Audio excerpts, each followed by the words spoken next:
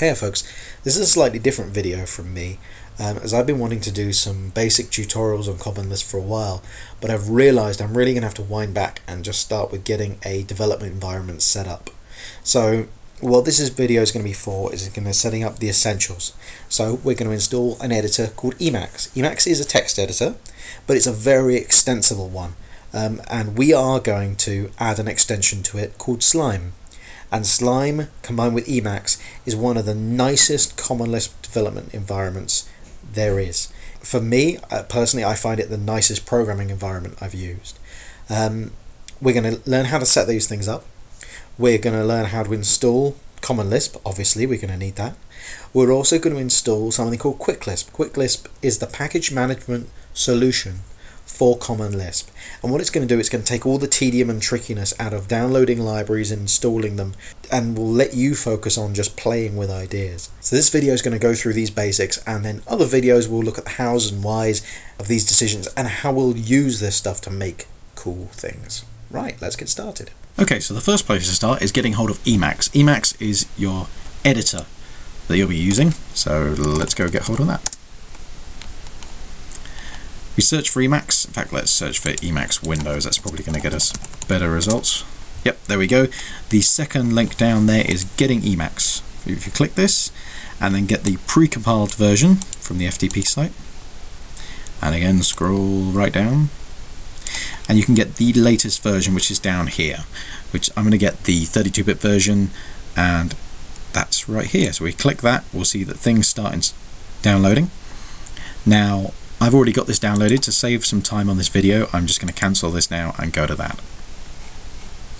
What you're going to want to do is go and take that zip file and extract it. And to keep things simple, we're going to extract them straight to the C directory. So here's what it looks like once it's extracted. You get an Emacs-24.3 directory. Inside there and inside bin is the executable you run to make it go.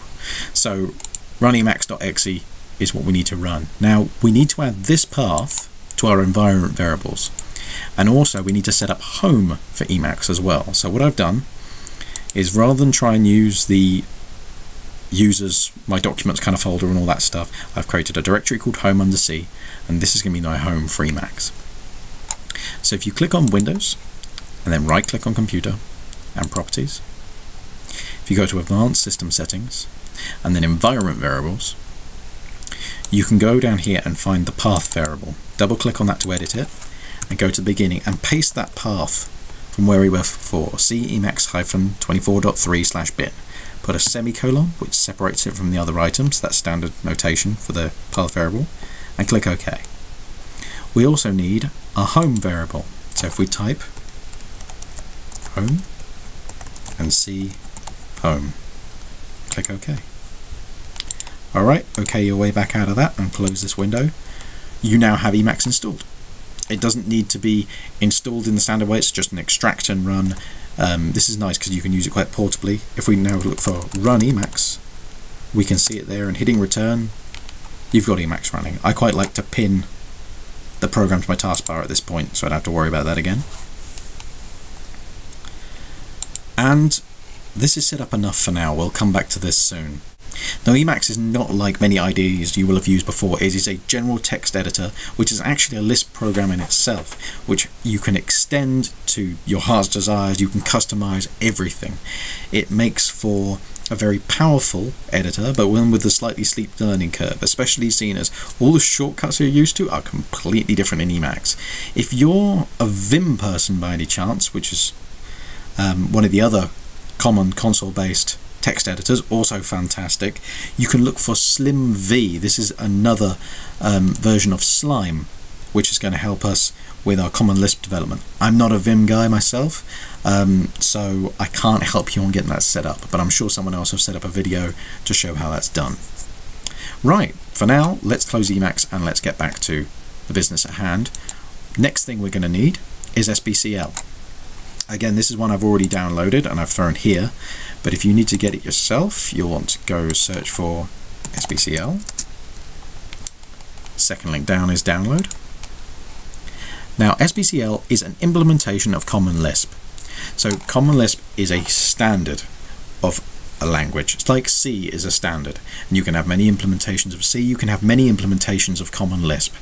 So this one I've picked because it's got an excellent compiler. It generates fast code and its error messages are brilliant. They can really help you nail down problems that sometimes slip through on other implementations. As someone who was learning, SBCL was very helpful for me. Now, SBCL Windows port is relatively recent, so as you can see, the 64-bit version is still in progress. So while it will work, you can expect some things not to be perfect.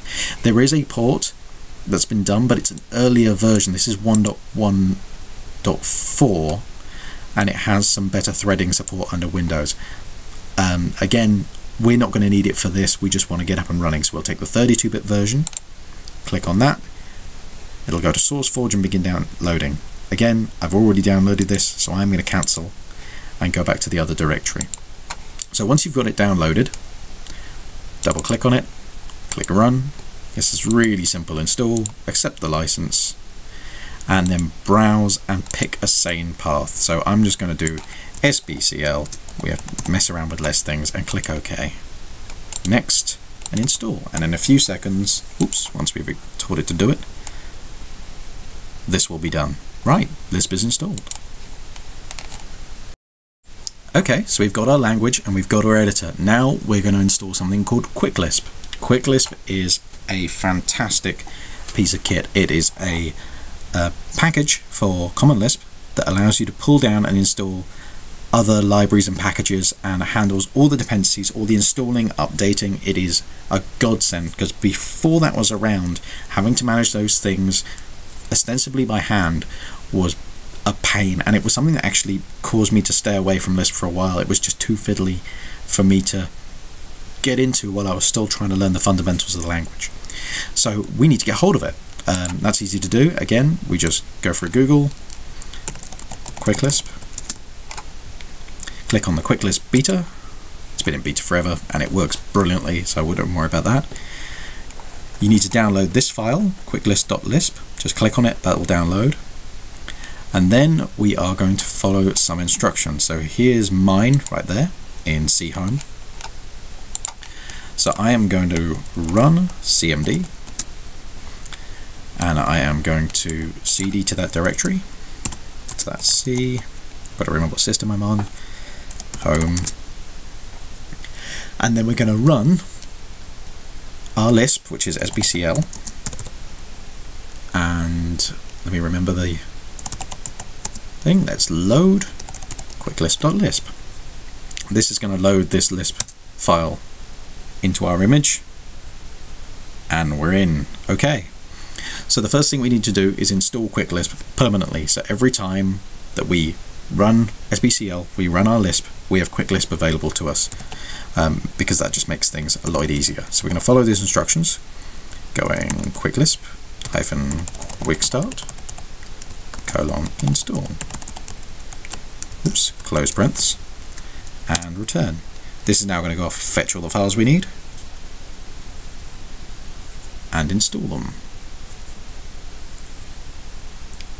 Okay, so now it's there. We need to make sure that it's used every time, like we said before, so we're going to now go add to init file. And that's now added itself to our SBCL configuration file that's now lived in C Home. So that's cool, that's done. And now we're going to get hold of something called Slime. So Quicklisp is going to allow us to download Slime straight from inside Lisp itself. Now, this console that we're using, I thought I'd mention, because you might have come across this already. It's a bit crap. It's really not meant to be how you interact with Lisp. I mean, if you're doing development with Lisp and you're doing it with a text editor on just sitting there and another window open with your image running, it's just not very pleasant. If you're doing all your development by copy and paste, either that's the way you enjoy working and that's grand, or you haven't played with Slime yet. So what we're going to do is we're going to install Slime and we're going to see what happens when we use it.